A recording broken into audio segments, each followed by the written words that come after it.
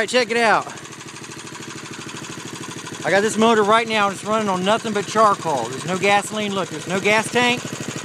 I made my own gas line. It comes out to this filter right here. It goes to this tank.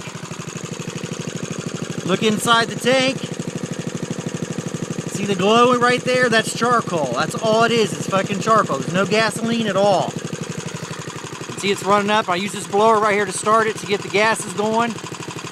And then it comes to this filter, which is nothing but some kind of, I don't know what it is, some kind of bedding shit, whatever. And then it comes down to here. Now I'm running straight on charcoal. I don't know if I can turn it up or not.